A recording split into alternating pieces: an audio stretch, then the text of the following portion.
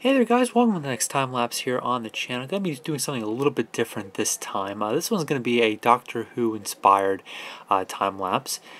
Been a long time since I actually did something Doctor Who on the channel. I did do the TARDIS a little while ago, but this is kind of the first one I really like to do, that since I've become a huge Whovian, as our fans of the show are called. So this one's going to be pretty much for all you Whovians out there this time lapse. I'm probably going to be filming a tutorial on how to make this wallet pretty soon, maybe tomorrow, and I do have another regular tutorial coming within the next few days as well. So this is going to be the psychic paper wallet, which is featured in a lot of Doctor Who episodes. It's one of those handy gadgets that really comes in handy.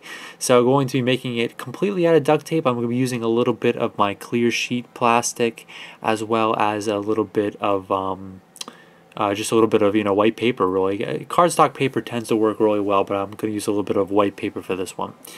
So I just made a sheet of tape here. I'm going to fold it in half just like this. They're typically made out of leather or synthetic leather, as you see the wallets made on the show. There's my clear plastic.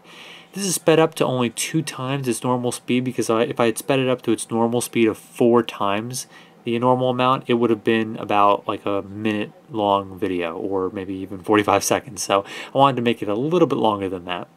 So now I have the bottom part of the ID pocket in there, and this is basically what it is. It's just a basic ID pocket. Instead of throwing an ID or anything, you just throw a blank piece of paper, which is the psychic paper, into it.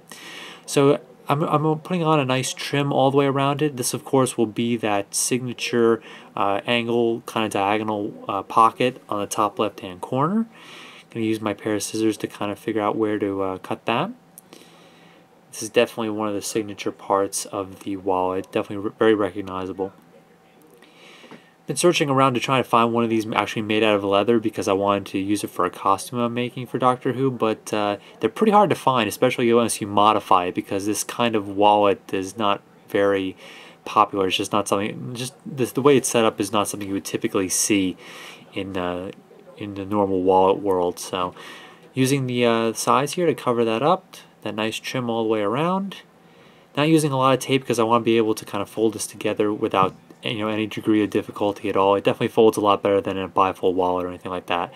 So now I have the pocket there, and a nice angled pocket. It's not really used for anything, it just kind of adds a little bit to it. So now I'm going to slide the psychic paper in, of course. It's probably the hardest part, especially when you slip it in. Once you slip it in, you really don't have to worry about taking the paper out. It just stays in there for a while.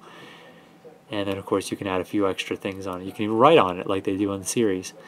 So there it is right there. And I'll fold it in half.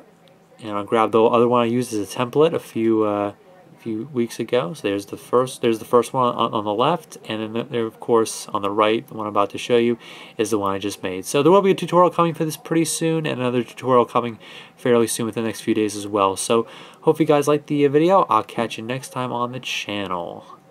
It's for all you Whovians out there. Take care.